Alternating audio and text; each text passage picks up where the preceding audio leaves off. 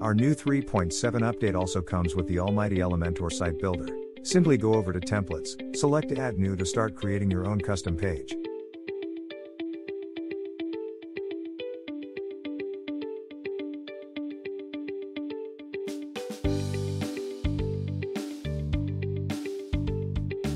Here you can select the specific section of the vendor's website you want to create or design with Elementor.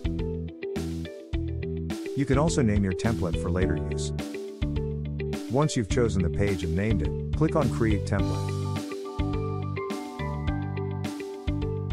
This is Elementor, and here, you can see a template that we have already created beforehand.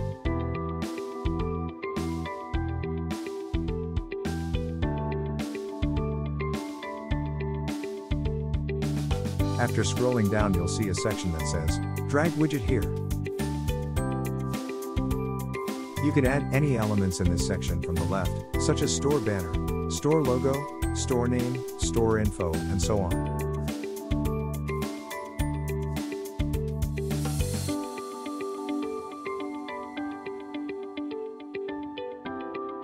You can even put these elements into structures or columns for a better viewing experience.